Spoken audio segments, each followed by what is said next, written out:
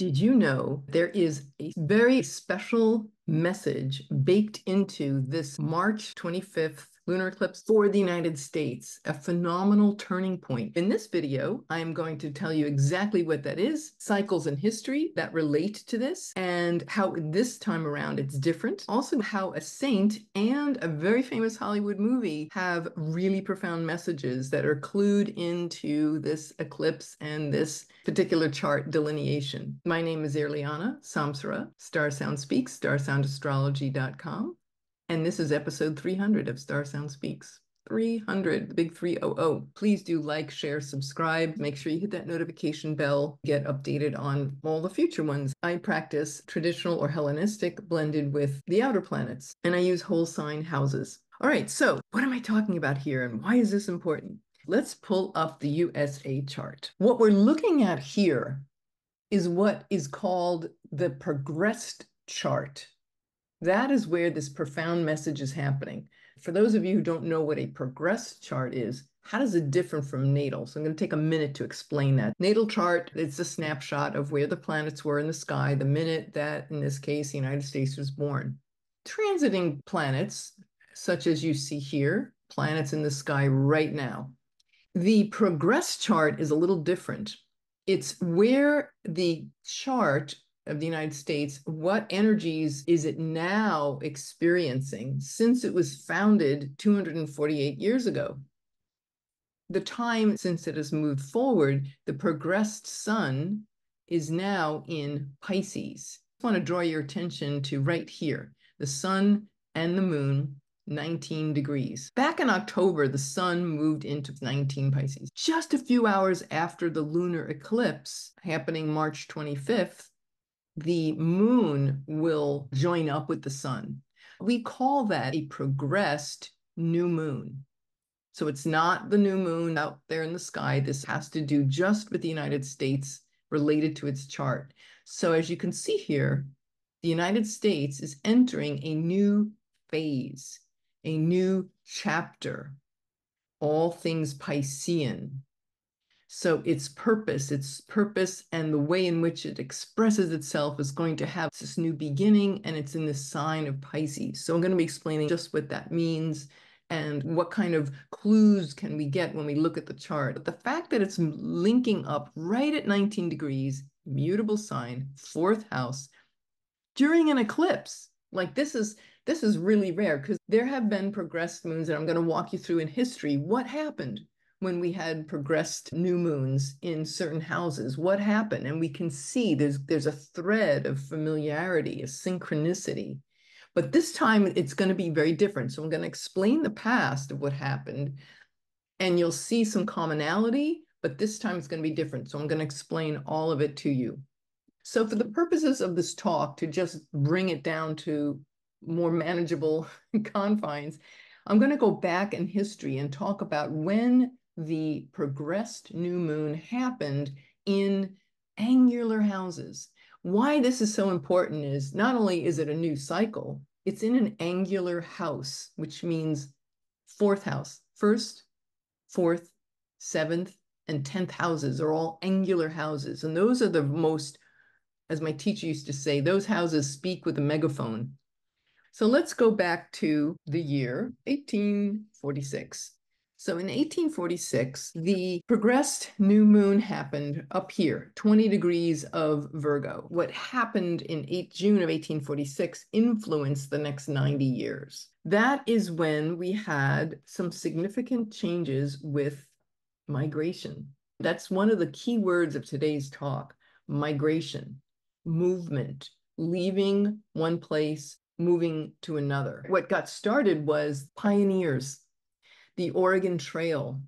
It was the first real mass migration out west. There's another trail called the Mormon Trail. The Mormons, Latter-day Saints, moved en masse. Thousands and thousands of people left Illinois and went out west. So they even called this one trail the Mormon Trail. So we're talking about mass migrations of people. What also happened in 1846, the Irish potato famine. Yes, that was in Ireland, But it was related to us, of course, because that is what fueled the first huge wave of immigration to the United States, the largest migration in history at the time.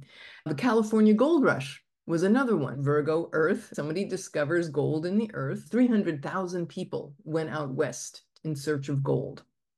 Unfortunately, this is also associated with genocide, the genocide of indigenous Native Americans that were living there, forcibly removed, killed. I mean, it was an ugly scene. That's all with the progressed new moons, a huge migration situations with genocide, unfortunately, these huge migrations that shaped the next several generations. The next one was August 13th, 1935. That's when we had a progressed new moon in the sign of Sagittarius, in the first house. Sag is a fire sign. What did we have? The Dust Bowl, drought. Hundreds of thousands of people left Oklahoma, Central Plains area and migrated. There was record heat in 1936. The record was not broken until only 3 years ago. That's how hot it was. It was called the Great North American Heat Wave, the most severe in the history of North America, with the topsoil not being replenished. It was chemical farming. It was just this rapacious use of the earth and not putting back in. So it's all this overdoing it. That Sag energy, overconfident, reckless, certainly arrogant. 500,000 people were homeless as a result of that. Saturn, by the way, was also in Pisces, as it is now. So interesting correlation. So drought, famine, 1840s, drought, famine, migration, drought, famine, migration. Now we come on to March 25th, 2024. So it happens to be a lunar eclipse. Fascinating that the lunar eclipse starts 3 hours later, exact progressed new moon in Pisces, 19 degrees Pisces, 26 minutes and 17 seconds. Gotta have those details, right? So technically it's within 1 second of an exact conjunction. So when the full moon lunar eclipse happens, which happens to be visible over North America, North and South America, it's very interesting that this is all showing up, right? The same area. So this south node, right? This loss or ending, right? So here is this 19 degrees Pisces. It's what's considered a balsamic moon, right? Right before you have a new moon, you have a phase called balsamic. So yeah, you think like balsamic vinegar. What's balsamic vinegar? Aged, right? Yeah, it tastes good, but it's aged. So this is the end of a cycle. The cycle has given out all its oof, right? And it's like it's the sign of the hermit in the tarot, the hermit. So it's this elder, this ending. It speaks to endings and aging and elders and this wisdom that is garnered that can start and seed the next cycle. So this is now a water sign, right? So we've had earth, we've had fire, and now we have water, the progressed new moon in an angular sign, water. It's the water house. And I want you to watch what happens March 25th, especially with March 25th to April 7th, because that's when the sun, the progressed sun and moon will both be at that 19-degree point. So that's going to be which is essentially the eclipse window. This is the only time, the other times that these progressed new moons happened, they were not happening with eclipses. This one is. So this is especially telling. But watch what happens March 25th to April 7th. We were going to watch anyway, right? And it's an eclipse, but watch for the United States and how it relates to home, boundaries, homes, families, land, right? In the mundane chart, it's about the land of a country. So it's going to be at 19 degrees. Then the moon will, of course, speed on, but the sun will stay at 19 until October 17th, when there's another eclipse window. So it's very, very fascinating that this is happening. That's why I had to tell you this, happening during these eclipses. So eclipses, major endings, major beginnings, right? Angular Progressed new moon, major beginnings, major turn, mutable sign, mutable houses is something that has been standing for a while, begun and has stood for a long time, is now being disassembled and moving into a whole new expression. These are the secrets. The ruler of this particular progressed new moon is Jupiter, right? Jupiter is the ruler, the modern ruler of Pisces is Neptune, which happens to be right there, very, very close to its run in Pisces, where it's been for, God, was it almost, what, 16, 18 years? The traditional ruler is Jupiter. What's Jupiter doing? Well, the transiting, this outer ring here, the outer ring, we've got transiting Jupiter, and you're coming in pretty close to that conjunction with Uranus in the sign of Taurus. So, of course, the historic conjunction, one of the biggest events of 2024, is going to be that exact conjunction on 4/20. Universe has a sense of humor. Oh, what does this all mean, and why should we pay attention? Good question. We always look at the domicile. Whose house is this new moon staying in? It's staying in Jupiter's house. Well, then this is going to give us clues as to what goes down and how do we handle things. I also want to say that it's in the bounds of Mars, which means it's playing by Mars's rules. Well, look at this. Mars happens to be in the sign up. He's joining that Pisces party, transiting Mars. Mars, Saturn, Venus will have just has made that commitment to Saturn. This is all about a new direction into mystical velocity. So on a very spiritual level, the very foundation of our reality is now gearing into nonlinear. It's gearing up for trust.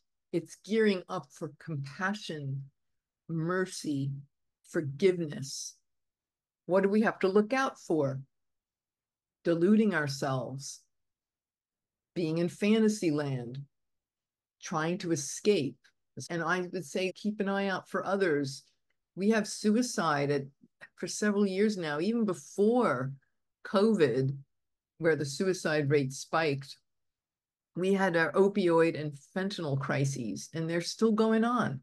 So we want to look out for others. This is a very important time to be caring and watching and being kind and compassionate, but being real at the same time. Like, we can't be martyrs. We can't save people, right? It's like there has to be a choice, but we can certainly send them light, send them prayers, be devoted to the highest outcome. This is about being really trusting in the divine like we never have before. And because the United States is starting this new chapter, it's really going to be loud, very loud for this country. Mars being in that fourth house. Progressed Mars. So since the United States became a country, Mars has gone from Gemini all over in 248 years. It's now over here in the sign of Libra. Well, check this out. We've got that South Node eclipse, right? Happening right over that Mars retrograde in the sign of its exile in Libra, right over the USA Saturn. So what does that say? Well, the old ways of diplomacy ain't working. It ain't cutting it. That doesn't mean you be rude. We're going to Mars retrograde. We are developing new pathways of bridging people together, of harmony and equality. And maybe what it has to do with Mars retrograding very, very slowly, right, back toward that Saturn is like the very foundations of our government. The 11th house rules parliament, Congress, legislative houses. Well, obviously, we have seen the incredible amount of takedown and complete disarray, right? We see this happening. Mars over that Saturn. We are disassembling and cutting away what does not work. Old, I would say, with Saturn, conditioning of how government should look and appear and have to be. Look, we've had a wonderful 248 year run, we've also seen a lot of darkness, slavery, land of the free and home of the brave, except if you're a slave. There's been a hypocrisy there from the very, very beginning. And so this is the time where we are making these corrections. We are coming together in a new fashion. The importance of being brave and standing up for each other and others, being ourselves, our sovereign selves, when it comes to this chart in the United States, this is forging a new path of democracy. So that's a major theme here. Venus is in its exaltation in Pisces. And this is about seriously making a commitment, long-term commitment to our spiritual disciplines, our value system. We have to mutate. Pisces, mutable, the importance of changing our value system, going online, what goes offline, old fantasy world, what's coming online, getting real, conjunction with Saturn, right? We got to get real about our spiritual values and our disciplines and making commitments to ourselves, to our families, fourth house, to our the nation's foundation. So we are rewriting things with more compassion, with forgiveness, kindness. This is what this progressed new moon cycle and these eclipses are asking of us. And so this is going to color the United States. This angular change is going to color for the next 89 years until it gets to the seventh house. We're not going to be around for that. Patrick Watson says what the fourth house represents. In ancient astrology, it was called the subterraneous place. It's the bottom of the chart. It's the basement. And it's a place of originating. And it has to do with home, parents. Think about ancestors, our private life, our origins, our land. This is not mundane delineations. This is textbook traditional astrology. Origins, land, treasure. What do we treasure? We're hitting a reset button on the things that are most important to us. Treasures, hidden things. Pisces, we have a lot of hidden knowledge, mystical and occult knowledge that our country was founded on. All of the founding fathers were astrologers because they were Masons. They were like 33-degree Masons, probably all 33 degrees. So they all studied astrology. How do you think this chart came about? This was not just some accident. This was a set up chart to create a certain result, resulting in a wealthy country. Yes, America has been the wealthiest country in the world. I'm not going to get into that today. But anyway, that's what we see. The history, it's now moving into this mystical, nonlinear dimension. When you think about Pisces, it's about what we believe. So this is like all the conditioned response, and especially with Saturn there transiting through, like all the social consciousness and the conditioned beliefs that we've had, or structures of reality that we had to believe a certain thing about our homeland or about our homes and about our very foundations. Now it's like saying, okay, dissolve those beliefs, especially at Mars there. Mars is that blade. He's like, all the BS, all the delusions that we've had around what our foundations really are, it's time to shift and change that. It's time to cut a new path that is not like the past. We're breaking from, Mars is about to move into that, over that Saturn. This is a break from the past. Secrecy, corruption with Saturn, corruption in government. All of these things being a whole new frequency. I would also say too, now on a very mundane level, land. Like, let's talk about land, because we have Saturn in Pisces for the whole world, coastlines, coastal flooding. These are very serious matters. Water wars, water rights. We are starting a new chapter in relation to all of these things. Water rights. The New York Times, great article about water levels, that the East Coast of the United States is basically sinking, most of it. as you can see here. Look at that, Washington, Baltimore, all of this area, groundwater pumping for housing development. New York City, here's Boston. So Saturn in Pisces is some changes to the shorelines. It rules peninsulas, it rules coastlines.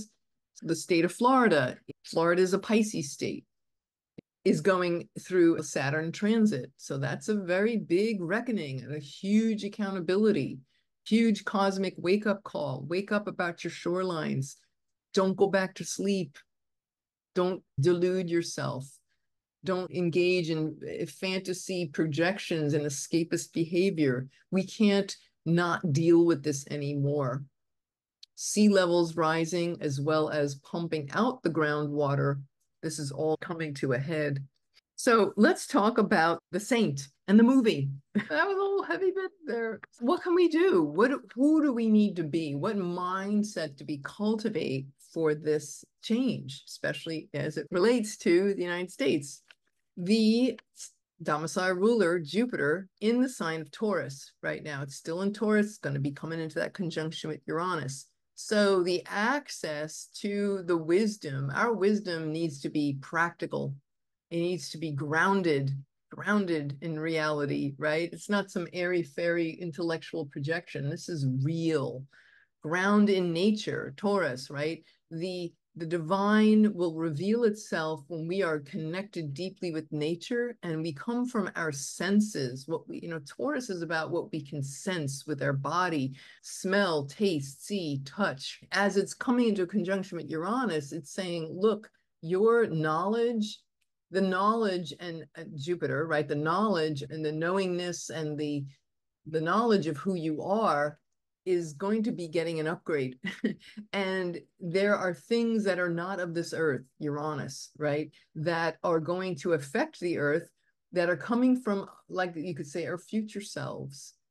This is like with Uranus, Jupiter and Uranus and Taurus, is this sudden realizations and change and a liberation that comes from understanding where have we been stuck. And in our, maybe with Jupiter, it's like, where have we been so arrogant around how things are ordered? And Uranus comes along, it makes that conjunction. It's like, guess what? It's not what you think. And there's knowledge that is coming to us that is from, you could say, literally Uranus, another dimension. Think ETs, right? Speaking of, not an ET, but we'll talk about the saint. Bernadette of Lourdes. So what happened when Uranus was last in 2 cycles back, when it was in late degrees of Taurus, the Jupiter-Uranus conjunction in Taurus happened in 1858. What happened in 1858? Out in the meadow, poor family. She's out collecting firewood, very Taurus. You're efficient, chop wood, carry water, Taurus stuff. Bernadette, go get us some firewood. She's trudging out there. She sees this beautiful image. This woman appears to her in white clothes and white light. She's 14 years old, her first Saturn opposition. So she's coming into a place of initiation herself. Anyway, this is Mother Mary. Of course, the whole world forever changed. People start showing up. They start getting healings. This water, the little grotto where Mother Mary appears, water comes up. Everybody's like, whoa. The church, a lot of rigorous interrogation. The poor kid, Here's what I want to say about that. Bernadette was illiterate. She didn't learn to read or write until she entered a nunnery. She entered a convent very early. The point being, she didn't have the intellect. You think about Jupiter as like higher education, where Jupiter was transiting was this was the knowledge and divine revelation will come when we are grounded and strong and resilient and being here now on the earth plane. She saw what she saw. She couldn't intellectually discuss what happened. She just observed it with her senses. So this divine energy coming through to assist us, and it's getting this big downgrade from Uranus, right? This other dimension is light. When you think about Uranus being stealing thunder from the gods, right? This is Promethean kind of, this download of of wisdom. Mother Mary gave her all these prophetic announcements, which were never disclosed ever. There's something for us in this.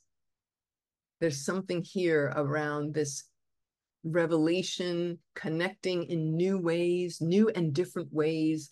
Our sense of what we know with Jupiter and what we believe in Jupiter is about to get a very startling upgrade. It's happening in the 6th house of the United States chart. Well, the 6th house is our workplace.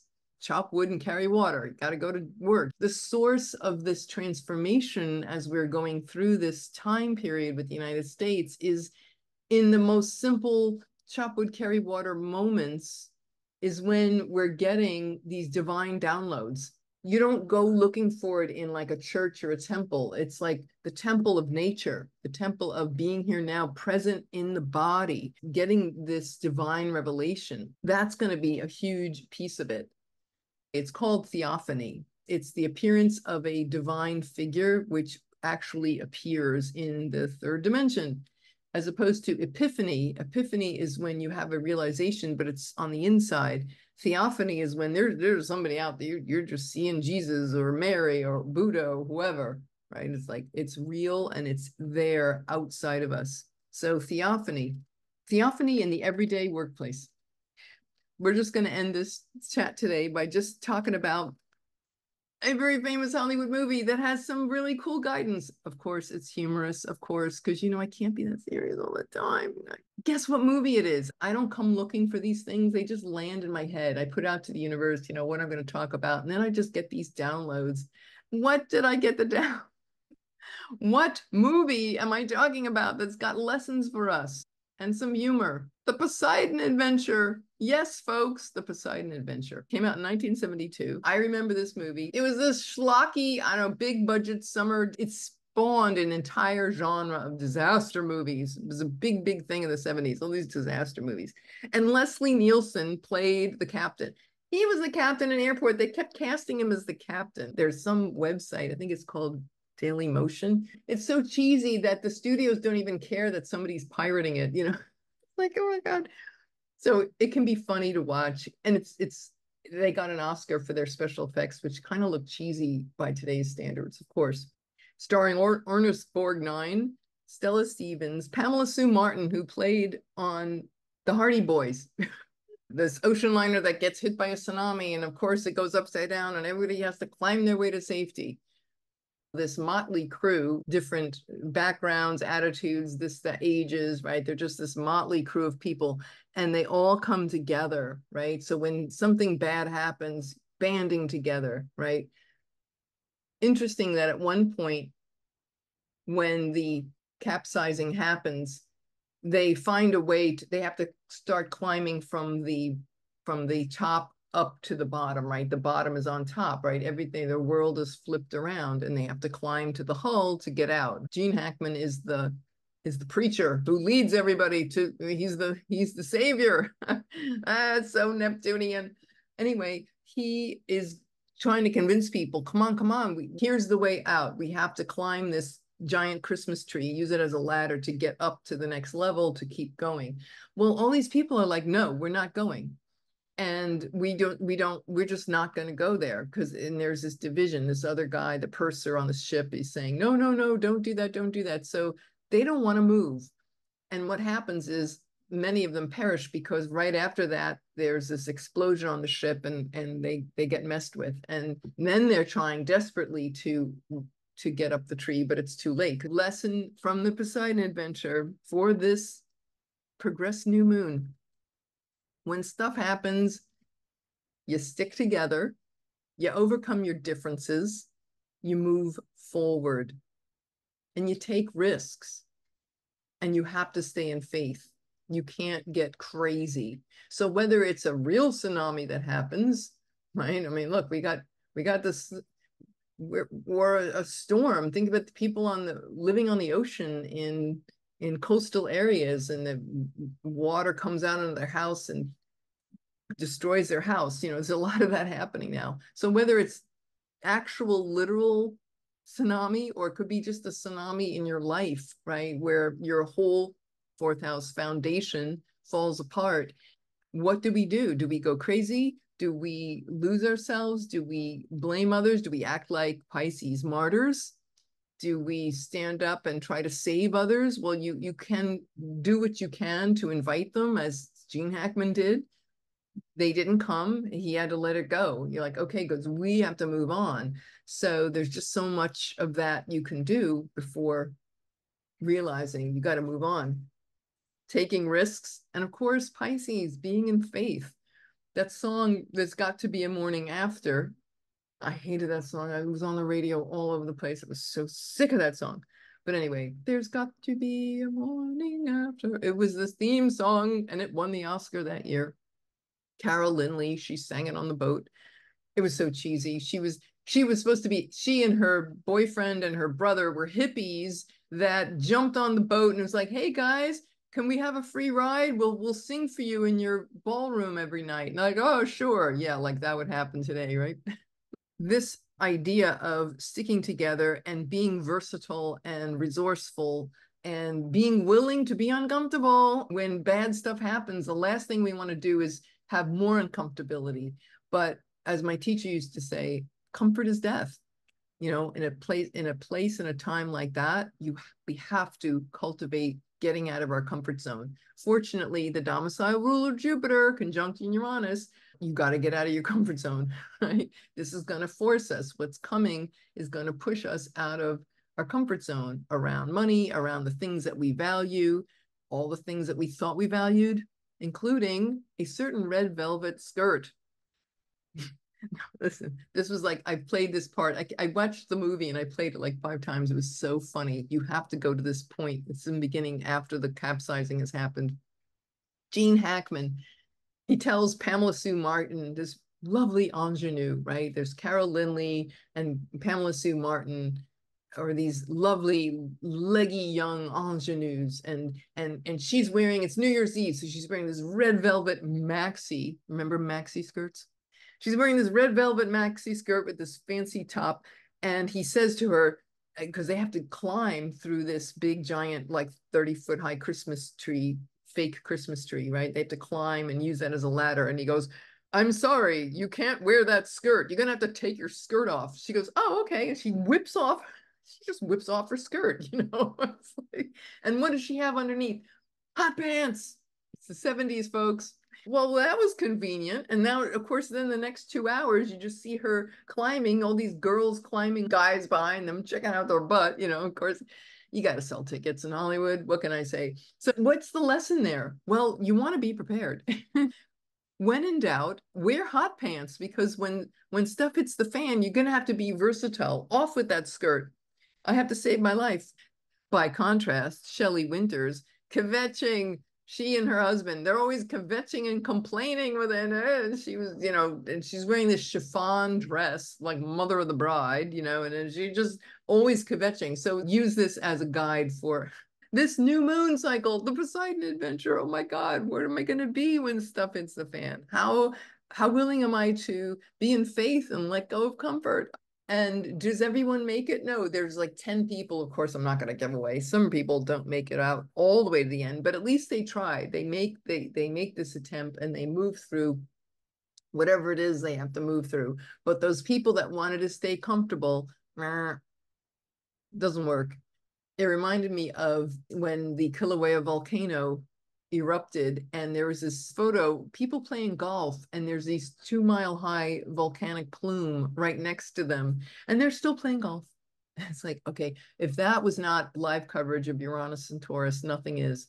Oh, I cannot let go of my golf game. I don't care that disaster, Uranus, right? Catastrophe is happening, but I must have my golf game. So take your cues, Bernadette of Lourdes, the knowledge and the wisdom that comes from just experiencing truth, not intellectual, but just grounded in your own senses. Poseidon adventure, all of the above, everything we just talked about. I would say, too, cultivating kindness, connecting with others mystically, commitment to our spiritual disciplines will see us through. And I would say, too, small deeds multiply. Do small things really well, as Eckhart Tolle says in A New Earth. pretty soon people start feeling them, and it creates this simpatico. When you do something kind and nice and look out for someone else, they'll start doing it themselves. And that's how we change the world. We're spreading fourth house. What is our new foundation? Built on kindness, built on compassion, and not fooling ourselves. And that's how we're going to move through this very big chunk of time. So that's my little secret message of eclipse season. I find it's interesting that the eclipses create an X, the last total solar eclipse, the Great American Eclipse, and then the one April 8th. They form this X right in southern Illinois. X marks the spot, which is very similar to where the area of the dove and the Keys of Enoch. It's like North America with this, on the page of this mystical book, you can see the map of North America and this image of the dove imprinted over it. And I find it very interesting that this area is getting activated by eclipses, the area of the dove. And that area happens to be where there's this major fault line, the New Madrid fault line. So you want to talk about Saturn and Pisces. The last time that thing went off was 1820 or so, and it rang church bells in Boston. So it's a much deeper fault line, not as long as the San Andreas, but it's deeper. So if there are earthquake swarms along there, what happens if that's an earthquake?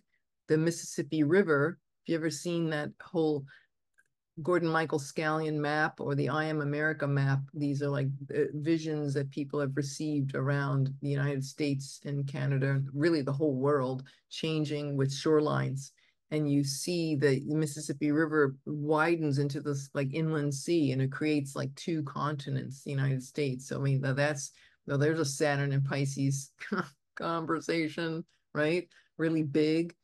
And who knows if that'll happen? Maybe that's just worst case scenario, but it's this very Nostradamus-y kind of prediction around the possibility of these things. But I would say, who are we in the face of radical changes that we've never seen before? Who are we and who do we become? I hope you've gotten some value out of this. Please do like, share, subscribe. I love to hear your thoughts and feelings on these things. And we will see you very soon. Irlianna Samsara, StarSound Speaks, starsoundastrology.com. Bye for now.